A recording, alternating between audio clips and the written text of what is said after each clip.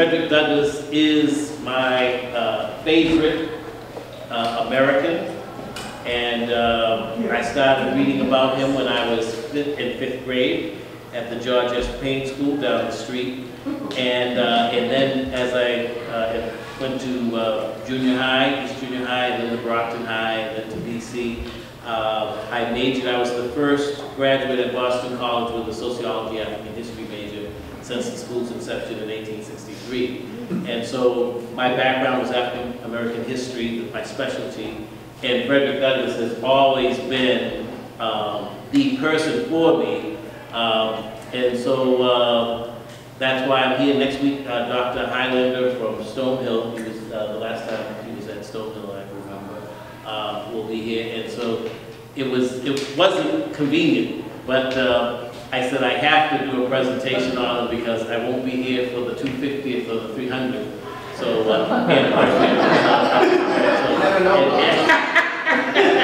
yes, cryogenics are making great headway. So, the connection, my presentation is going to be a little different, a lot different from Gary's, in that I'm going to kind of talk about the local history of Brockton, the abolitionist movement here in Brockton, and how Frederick Douglass got involved, and then our own radical abolitionist Edward Eels Bennett. And so what I want to do is I'm going to, oh good, we're up and running.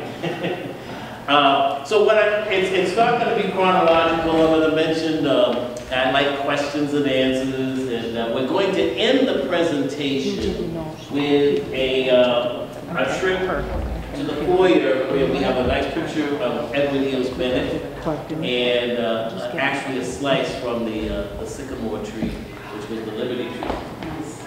This first slide that I have is of the meeting house on Nantucket Island, and my wife and I were able to go there a few summers ago, and so what happened is Frederick Douglass's first presentation, his first speech to a majority white audience was on Nantucket in 1841. And this was, he was invited by Mr. Coffin, who was an abolitionist, and he had already met Mr. Garrison, and he had already met Mr. Collins. And what happened was, there's always there's a black community that very historic on Nantucket was called Guinea. And so Frederick stayed at their church, a Baptist church, and he spoke, and the reception, there was a reporter, and it was by all accounts quite outstanding. So this is after this presentation. At the end of the presentation, Mr. Garrison had said, did we not hear from a man? Is this a man, or is this a piece of chat? Paraphrasing. And so that's when they said, we've got to have him in our employ, and that was his beginning. Now, before this, we have a situation where my goal tonight is for you to just have an interest in his life, and for you to kind of read some of his books on your own. Now, there are 4 books. Most people are familiar with this, which is the narrative. This is the book that he wrote in 1845. He was living in Lynn at the time. And his second book, in 1855, is My Bondage, My Freedom. And then later on, the third book is The Life and Times of Frederick Douglass. So the idea is, I think you're gonna, he was such a tremendous fellow. I want to say, I think of him in terms of, like, I think of Thomas Jefferson in terms of being a Renaissance man of sorts. But what I want to do is first take you back. Now, he was staying in New Bedford at this time when they were asked, he was asked to speak in Nantucket. So I'm going to take you back to his birth, and the narrative, the difference between the 3 books This is the first, and it's very, it appeals to one on the heart level, the gut level. And you can see his development 10 years later when he does this. He had met with Harriet Beecher Stowe in Andover about a year after she had completed Uncle Tom's Cabin. They had talked, and then he did My Bondage, which is more, you can see the literary style developing. And then the third book, you know, again, so you can see his development as a writer, but here, it's very passionate, it's more passionate. And I think there's less passion in the others, but there are other aspects that make it interesting. But one of the things that, and this was the first book I read, and I think in high school, in 5th grade, I read something, picture book, and then when I got to high school, it's very, very, very, very, very powerful.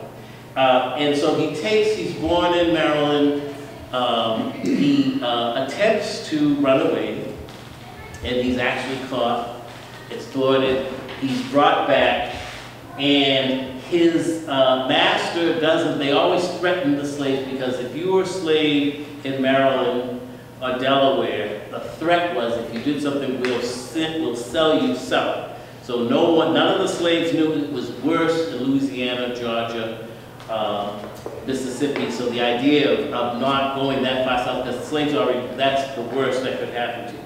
So what his master did was he sent him to what was called an overseer who was a slave breaker. So in other words, it's the idea to break the spirit so he won't run away again. And he went to this slave breaker, Mr. Covey. And Mr. Covey was known in the area, give me your most angriest, violent slave and I'll break it. And for a fee. So the slave would work on Mr. Covey's plantation, and then after a number of months or years would be returned. And what happened was he and Mr. Covey had an encounter, and they actually fought. And instead, Mr. Covey, instead of normally what would have happened is Frederick Douglass either would have been flogged or sent south. But Mr. Covey had such a reputation of breaking slaves that he didn't want to admit that he was wrong. He never ever touched Frederick again. And so he's so fortunate that he survived that. And so then he went to another relative, another master. It's all detailed. It's only 125 pages, wonderful reading. But the upshot is, he then went to Baltimore to another relative of his master, and he's working there, and he's working, his master said, well, you know, you ran away, so we really got to watch you. So he's only working he's working, and he's getting money, and he's turning some of that money over to his master. So, you know, he's, basically, he's being rented out, which was a system that they used because in Baltimore, there were free blacks as well as slaves, and they could actually get the money. So this is the situation. Now, in this capacity, he learns hawking. So he's a ship hawker, and he's saving money, he's putting money away, he's giving money to his master, but he's also keeping money for himself. Speaking English. Excuse me? Speaking English. Yeah, he's speaking English.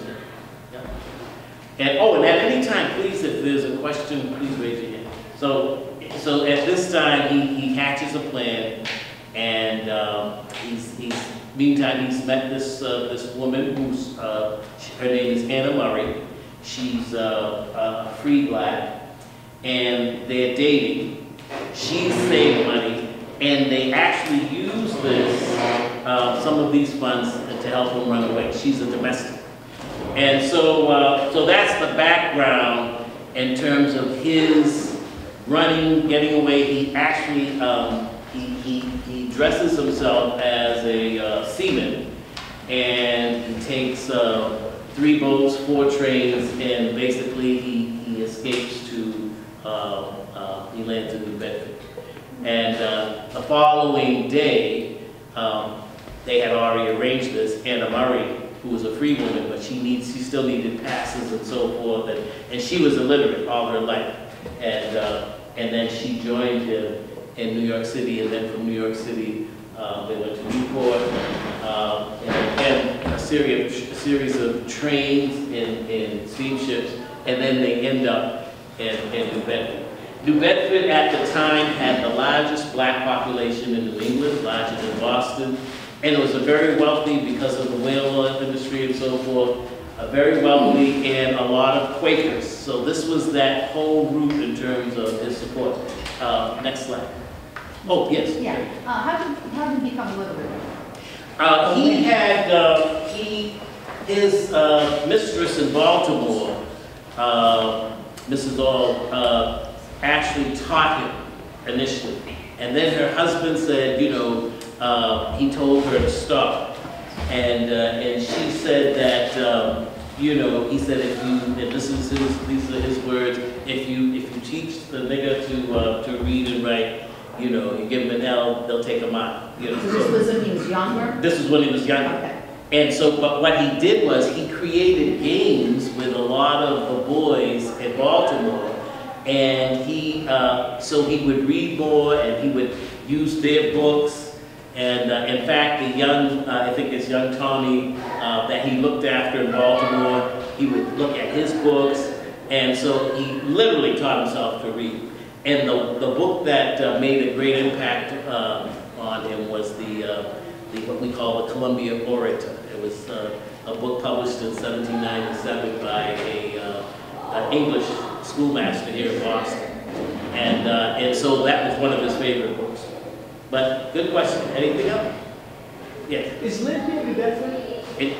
Lynn is, we're going to talk about that in a little while. Lynn is north of Boston, south of Salem. Okay. So he actually, when he leaves New Bedford, he goes to Lynn. And then from Lynn, he goes to Rochester, New York. From Rochester, New York, he then moves to Cedar Hill in Washington, D.C. That's 8 months. Okay. Next one. There's no way. See, that's all right. And here now, there's an exhibit currently in Boston. It's been extended 3 times. This 3rd time, it's now going to run until December of 2018. And he is said to be, Frederick Douglass is said to be the most photographed man in the 19th century. And the exhibit is outstanding.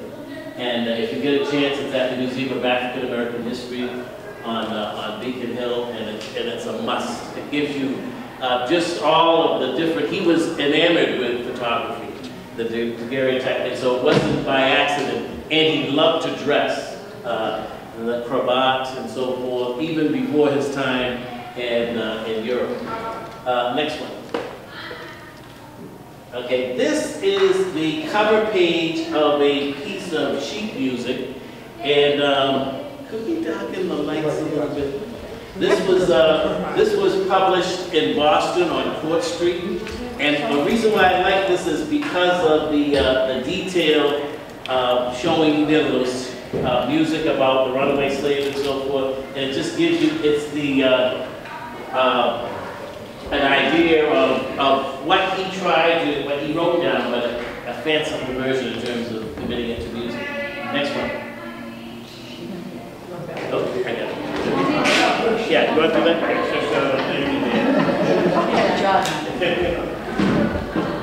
Now, if Frederick Douglass was here today, this is why my presentation is a little different.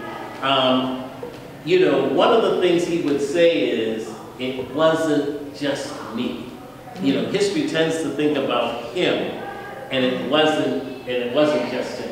And this is a picture of his wife, Anna Murray, and I said she was a free woman in Baltimore. She had saved money. They had merged his money he had made from caulking, the money that he did not give his master, and they both escaped. He first, and then she joined him later. she never, she was illiterate all her life. So even though they had tutors and so forth, she never became literate. So there was always a little distance in terms of his work and her staying home with the children. But one of the things that, that historians don't talk about is the fact that she ran a household. They had 5 children. She actually, in the Len years, she actually put shoes together, attached the uppers to the lowers, because there was no discrimination, because you could do that kind of work in your home. Then you went and sold the shoes. So, but she was a really powerful woman, and even though illiterate, was really the solid base in terms of the family. Next one. And you'll see other pictures of him in different books, but this is one later on in his next. And this is his older daughter, Rosetta. So Rosetta was born about 9 months after they were married, in fact. They were married in New York by Reverend Pennington. And then they lived in New Bedford, and they lived with a couple, Holly and Nathan Johnson. And the house is on the National Historical Register, so if you go to New Bedford, you'll see there are 4 buildings attached. One was the meeting house. And after he came to New Bedford, they ran out of money on their way. And 2 Quakers said, well, we'll help you. And when they got to New Bedford, the coachman kept their bags, and he went and these 2 Quakers and introduced him to, was already part of the Underground Railroad, so they knew the Johnsons in advance. And the Johnson, Polly and Nathan Johnson were African Americans, very involved in the Underground Railroad in New Bedford. And so what happened was they, as a result, they became good friends. And moving from him to Bedford for an opportunity. oh, we'll get there. Yep, we'll get there. We're still in Bedford. We just did the job on Nantucket, and we'll get there. We're still in Bedford, but what happens is Rosetta is born in New Bedford. And he is, Frederick Douglass and Anna, they love New Bedford. He's about free for 3 days. He goes down to the seafront. He applies for a job. The job is a caulker, but he cannot get the job. It's $2 a day.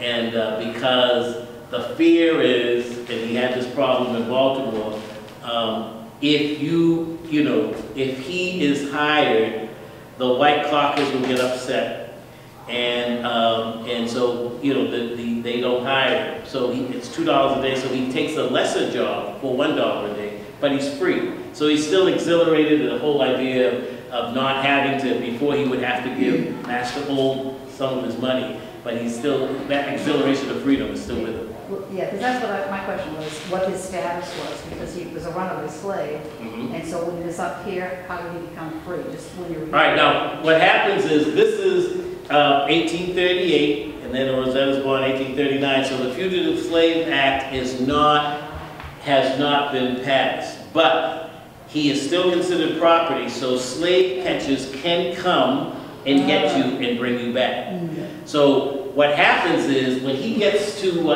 New York, and he's by himself when he first arrives, and he sees somebody that he knew in Baltimore, and the person told him, he said, you can't, he said, I'm telling you now, you can't trust people, because unfortunately, the white slave masters paid other African Americans as trackers.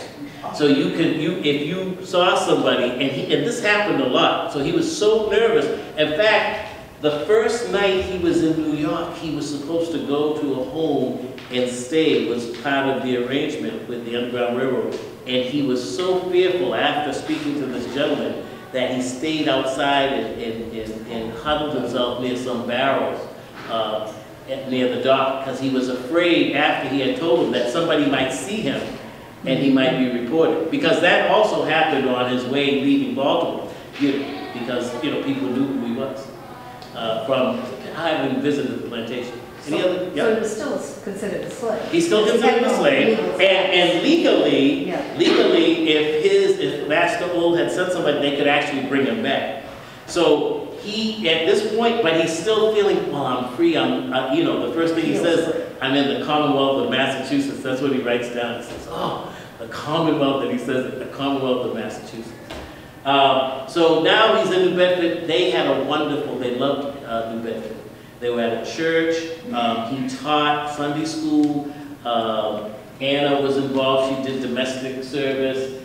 They loved the life in New Bedford. There were schools, integrated schools. So, you know, she was only one. She was just born. But, you know, it had a lot of promise.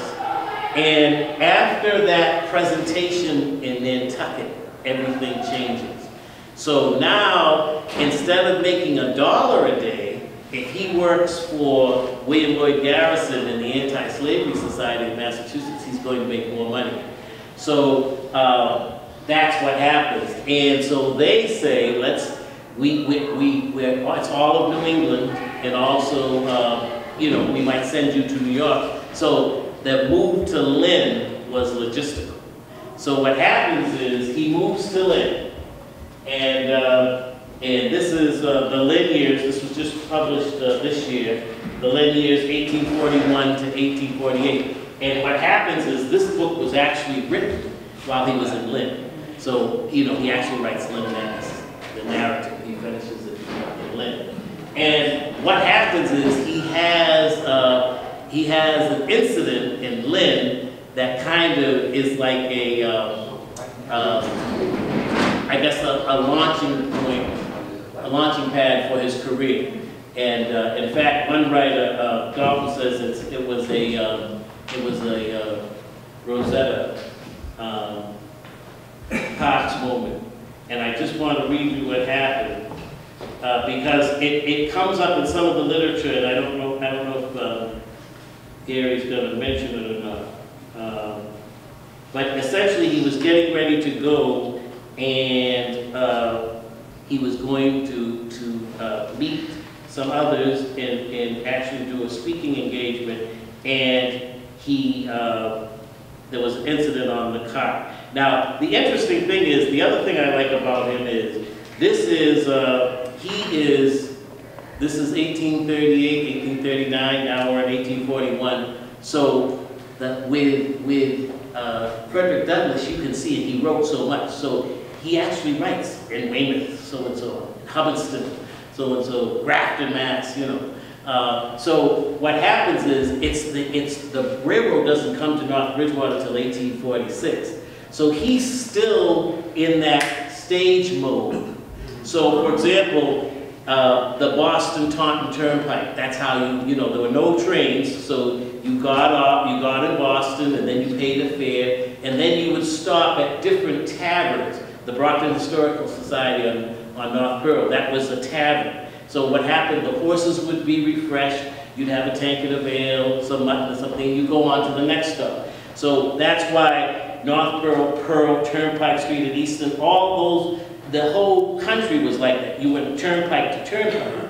So 1846, the railway comes and it changes things. Now, all his speaking engagements are based on transportation. So he has to take the train or the stagecoach. And so he encounters some of the discrimination, and this is what he says. He says, you know, and that's why the break with Garrison.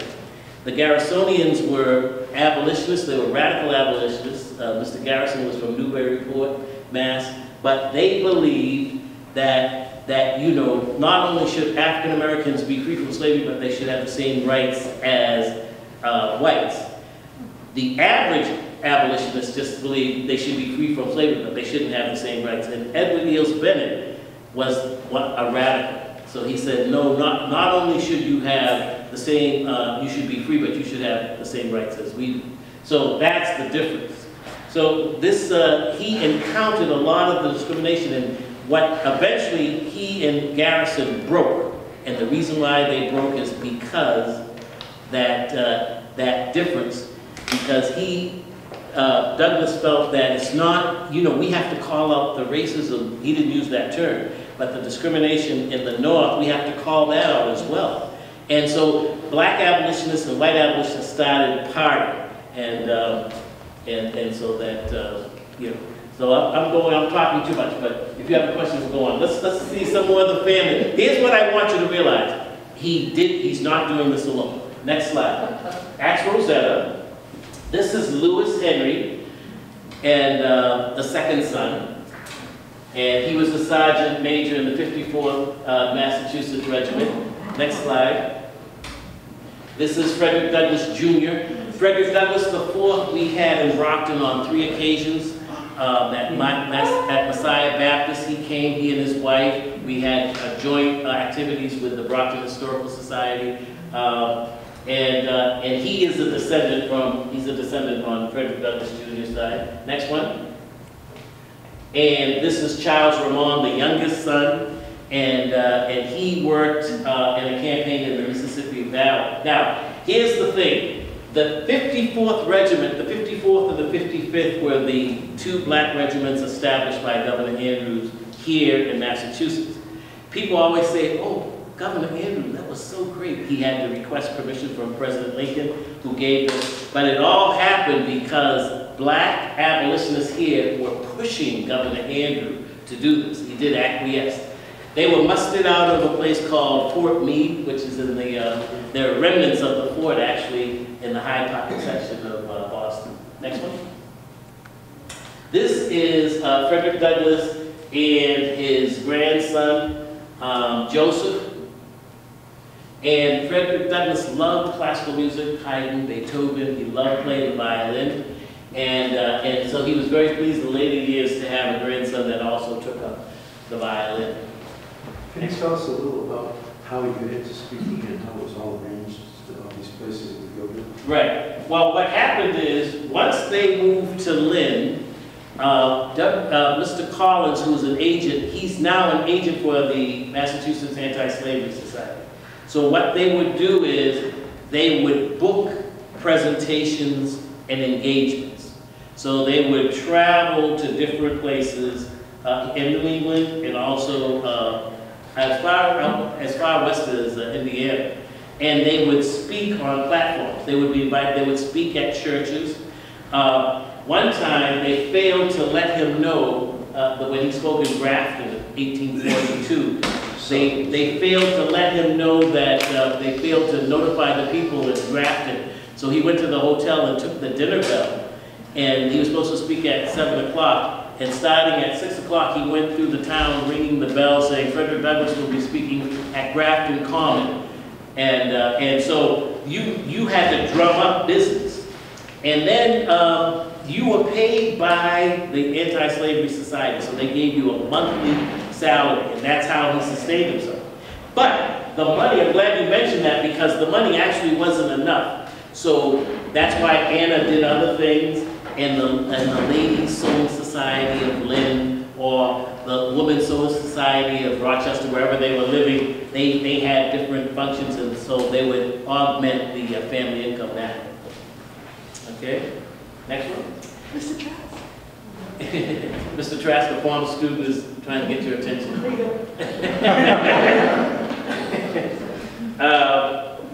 Helen Pitts Douglas. So what happens is, and I'm going fast, but you know, that's why I have you here to, you know, ask questions. What happens is, Frederick Douglass makes a great impact. He's growing more popular.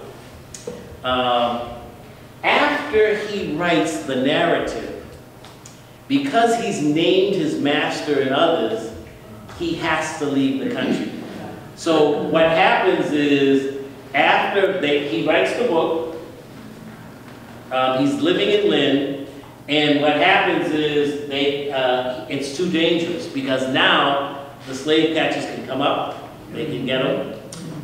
He's identified where he is, and so as a result, he leaves and he goes to England, Scotland, and Wales, and Ireland for 2 years.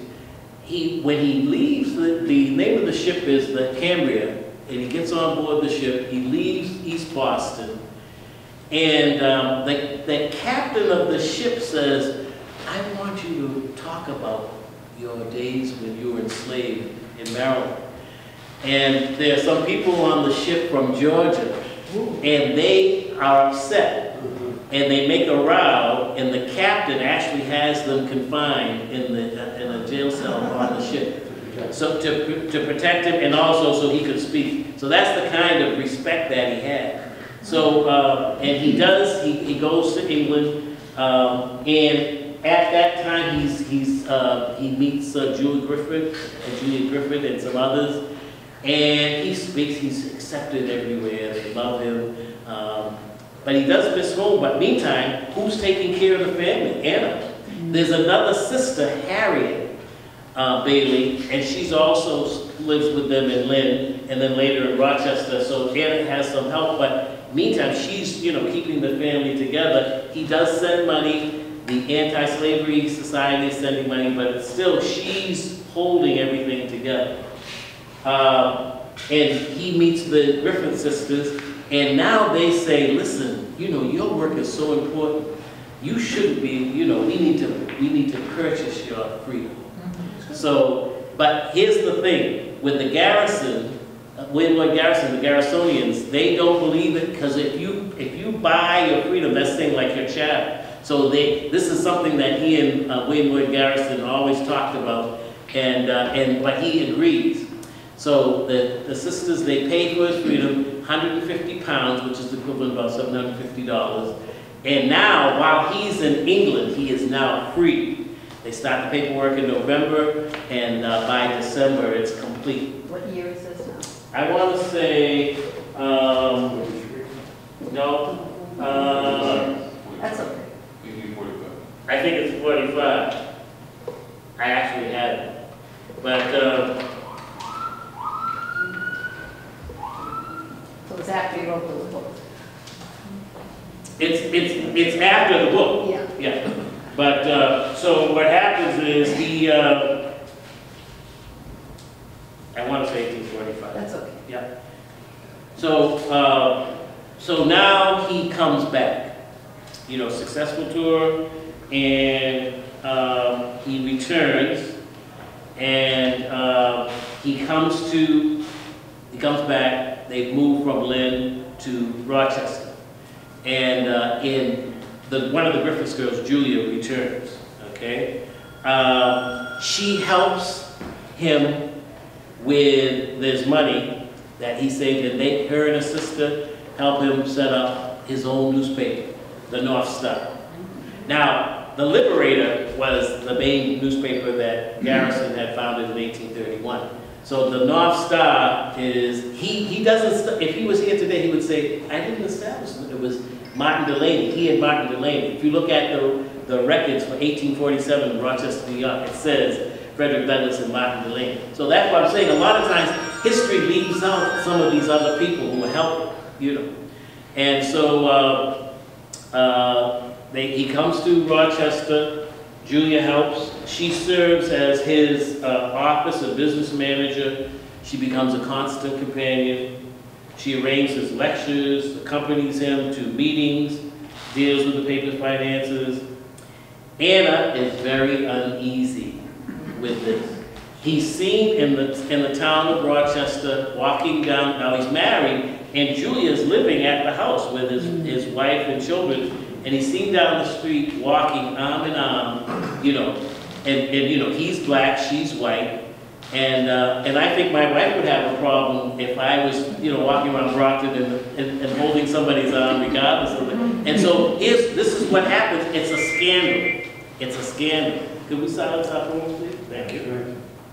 And what happens is now Garrison, they've split, and Garrison says, listen, he says, this is hurting the abolitionist cause. This is a scandal. So Julia now leaves and she departs and she goes back to England. And this isn't Julia, this is his second wife. But meantime, he's becoming more famous. His book is being translated into other languages. Swedish, Danish, German. There's a friend, Ottilie Asning, and she is a young woman from Germany. She translates the book into English. After Julia returns, she's infatuated with Frederick, and it's rumored they had an affair. So we go now to 1848. We have a situation where he is now in Rochester, business is booming, and at a speaking engagement, 1848, 1849, he has a speaking engagement in Philadelphia, and at that time, we have a situation where John Brown conducts his raid at Harper's Ferry. That's October 16, 1859. Now, John Brown this is another connection to the Liberty Tree. John Brown is an abolitionist. He's radical. Black abolitionists had said, Fred, you've got to meet this guy, John Brown. He lived in Springfield at the time. So Frederick Douglass and John Brown had met. They correspond. He told him, this is suicide. This is not a good idea. Now, Harper's Ferry is in West Virginia, but there was no West Virginia at this time. It was all Virginia. West Virginia the break occurred afterwards. So now John Brown is arrested. And what I did was, I was going through, there was no Brockton Enterprise or Brockton Times. We had at that time the North Bridgewater Gazette. So I had pulled some of the, from the 1850s, the coverage of the raid on Harper's Ferry. But what happens is, because he had corresponded with John Brown, he was in danger of being arrested. So again, and this is what happens. He was at a speaking engagement in Philadelphia, and he fled to Hoboken.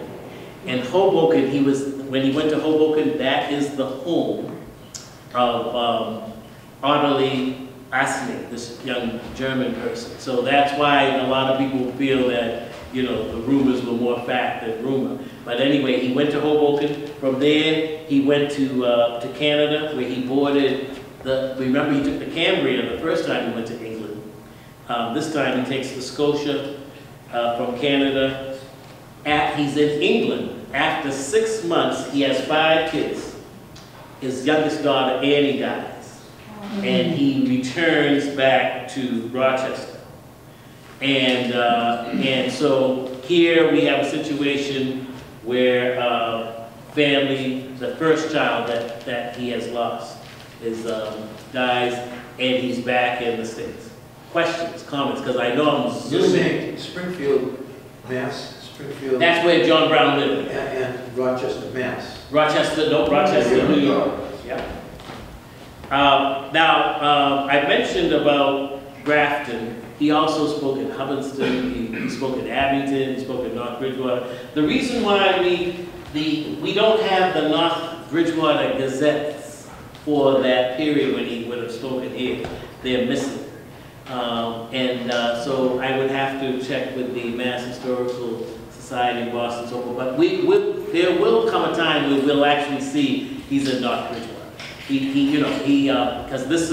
he was at that station. Edward Eels Bennett, he owned the stables and a transport business coach, and he was a fervent radical abolitionist. So he was a station master.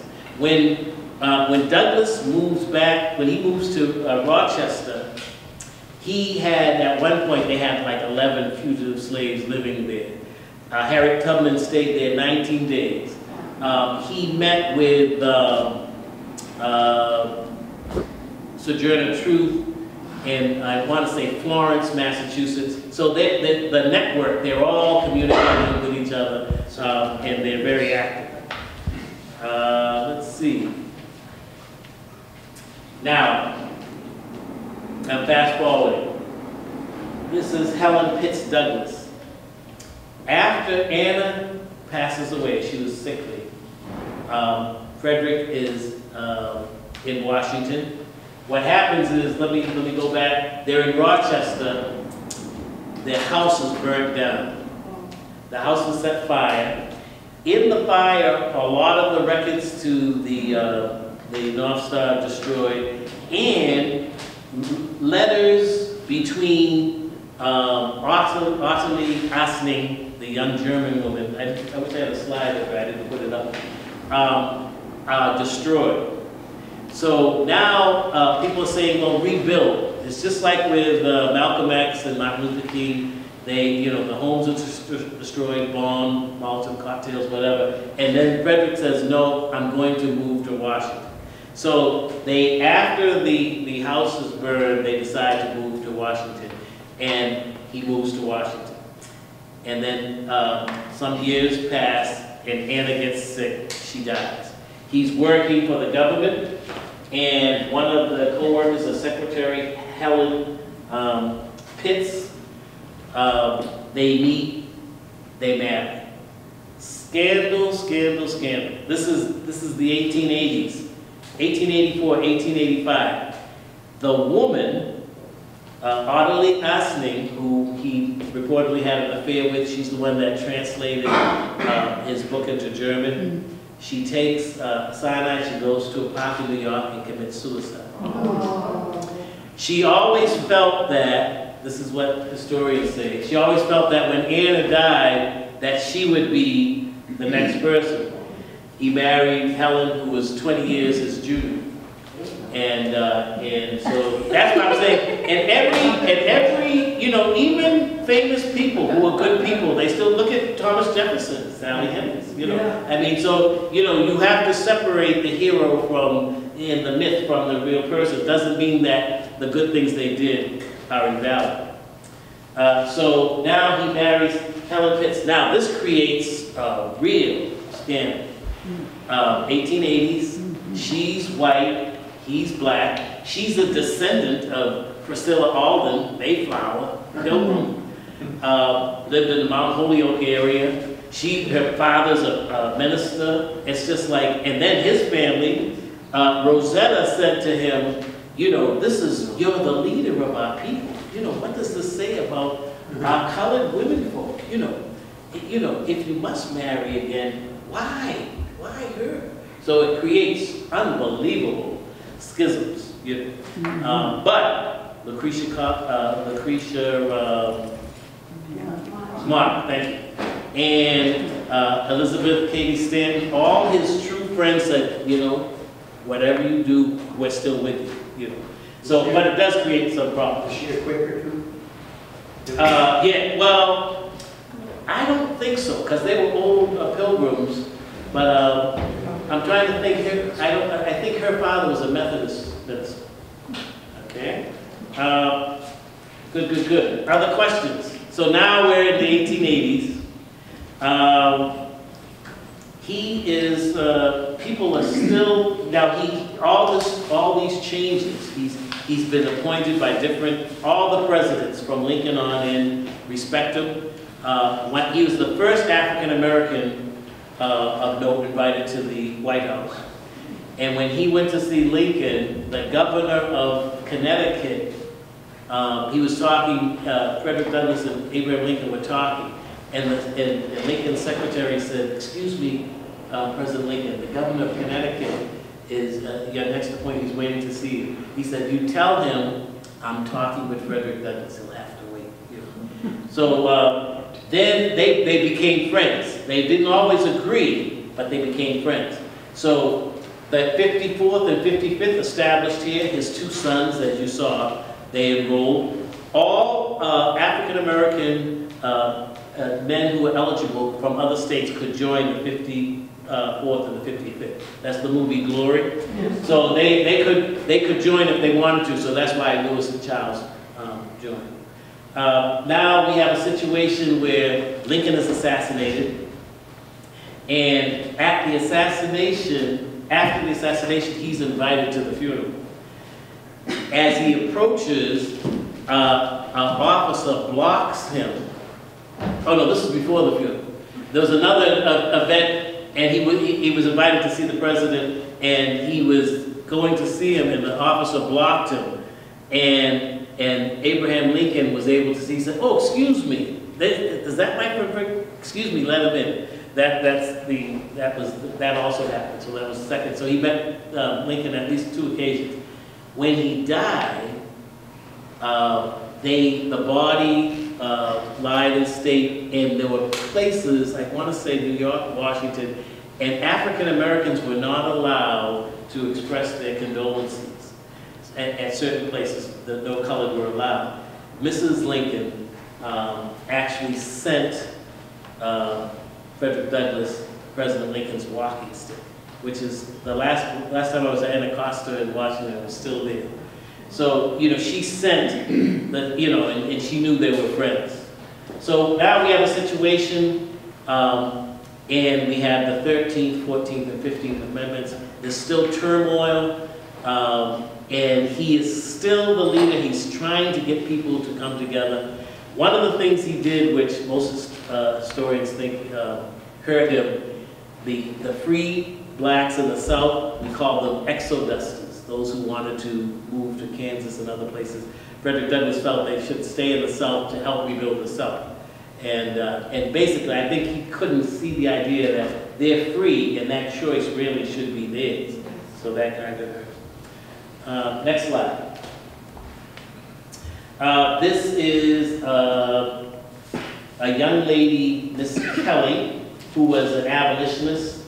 Abby Kelly Foster, she was an abolitionist, and in the early days when they went to speak at different arrangements, he and Mr. Collins, and then she would also assist. She was from the Lynn area. Next one.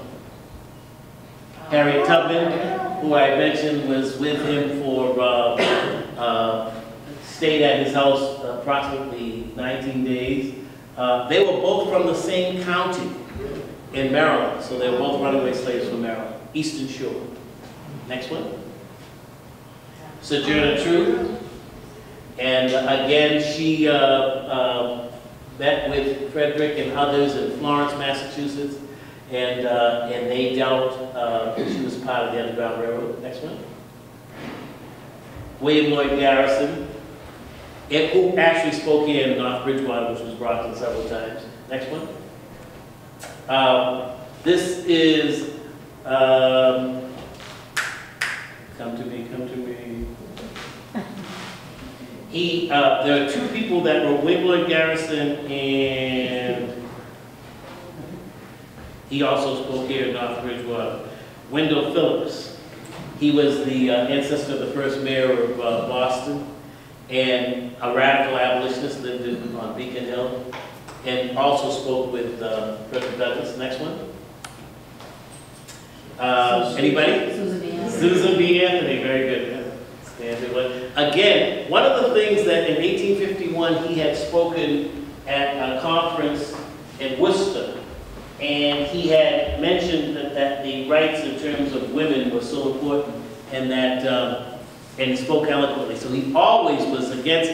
He was against what happened to against discrimination against the Native American. One of the things that people don't realize is the term, if you're born here, you're an American, that's from the abolitionist movement. They're the first group that said, if you're born here, you are an American, you have a birthright. And it comes up again with the immigration, with DACA and so forth. Next one. Anybody? Lucretia Mott. Yeah, Lucretia Mott. Again, and so this is the 1848, this is there's a big anniversary in terms of Seneca Falls. But the reason why he was one of the few men that supported women's rights. So they used to call them Hermaphrodites, men who supported women's rights. They said, you have, something's wrong with you when God gave you birth, so you've got some women. And so he was, ridiculed and so forth, but he always stood up, he and a few others, but even when he died, those who were still alive, they spoke at his funeral in 1895. Saying he always was steadfast. Now the reason why they fell apart, he said, we can't have women's rights and freedom for the slave at the same time. He says you have to have separate male suffrage, then female suffrage. And they disagreed, but later on they saw the wisdom. Next one. This woman was a very, very powerful woman, Mrs. Chapman. She was secretary to the Massachusetts Anti-Slavery Society. A lot of people thought William Lloyd Garrison was in charge and he was in control. She really ran the business, and so, but most people don't realize it. Next one. This is his house in Anacostia. It's now a National Site Museum. Beautiful. They maintained everything. The library, the study, the furniture, the walking stick. Next one. Still there? Still there. Beautiful. It's National Park Service. The grounds are just well cut. This is his study. I think this was taken about a year before he passed. Next one. No. That's it? Okay, can I have the lights, please? How are we doing for time? Good. Now, what I want to do is, I mentioned this exhibit is really the brainchild and work of Lynn Smith. Lynn, raise your hand.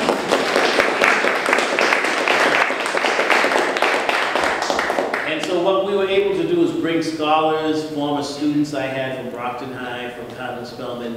They did research, and so it just shows you, because I was moving so fast, I didn't talk about his connections in Ireland and the Cape Verdean community in New Bedford, or the Haitian community. He was representative to Haiti, and I did mention in terms of women's rights. But we have also this quilt. And so what happens is the quilt project was done, but quilts were the first group that came against slavery. First major white group was, they were the Quakers in 1688. And so it is true that a lot of connections on the Underground Railroad, a lot of those were Quaker people, and they used to make quilts for the slaves, knit things. And so the runaway slaves, as they're moving further north from the south, they would give them clothes. And that's what Edward Eels Bennett did here. So the station here, there was another station at the corner of Belmont Street in Maine. And then there was the one on High Street, which is now Frederick Douglass Avenue. There was another one on Pearl Street. There was some in Newton. So all these stations would help as the slaves went north. And there were two major routes that they could take. One led them toward Halifax, another led them toward Ontario. So it was, a lot of people, once they settled some places, they said, well, I feel safe here. I don't need to go to Canada. So that's why you see Halifax still has that large black community in Canada. That dates back to the pre-slavery days. But the quilt is a project that was done. I don't know, you want to mention a little bit about it? Yes. The quilt, Jill Wiley, her church, once the Liberty Tree was cut down, the church community felt something was missing. So they took it upon themselves to create this quilt, and they asked members of the community to come in and do a leaf. She has brought binders that give a description of the leaves people have made and a little story about their feelings. So there's a book here that will tell who made which leaf and the story behind their ancestors of what the leaf means to them, symbolizing their trip to freedom. So it's hung in many churches, and we feel it makes a great home here.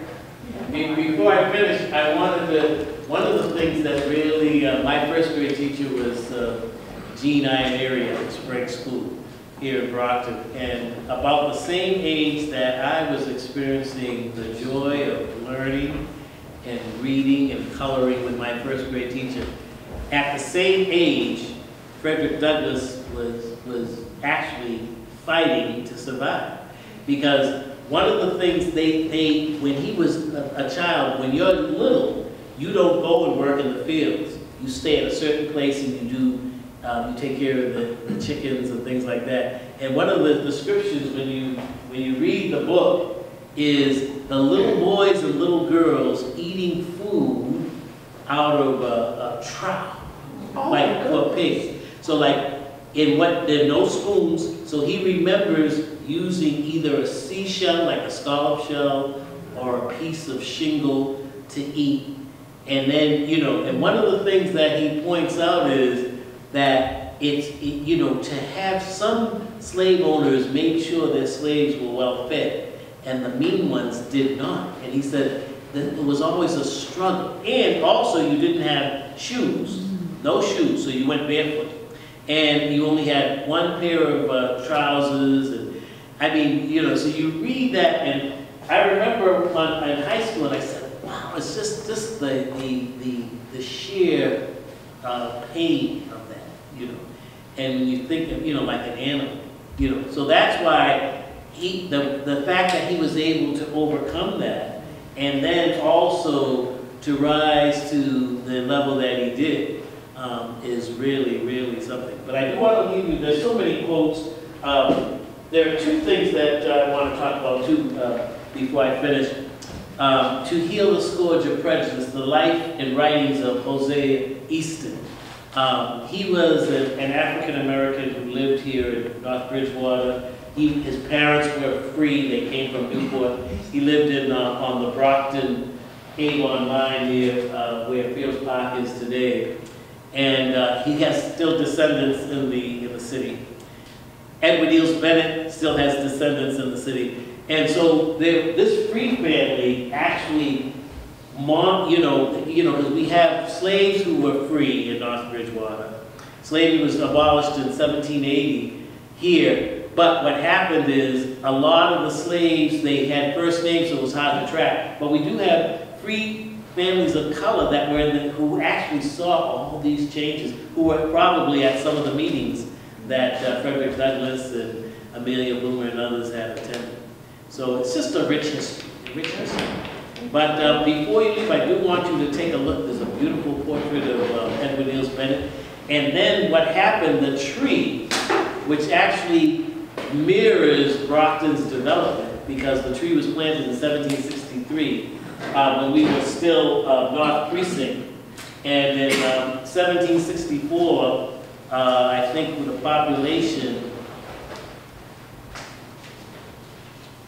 if I have it, was about 800 in the North Precinct, which was North Bridgewater. So it was later North Parish. This whole area, so that, there were, we never knew there were some families that were free during Frederick Douglass' time, even before. And so that's an interesting piece of research.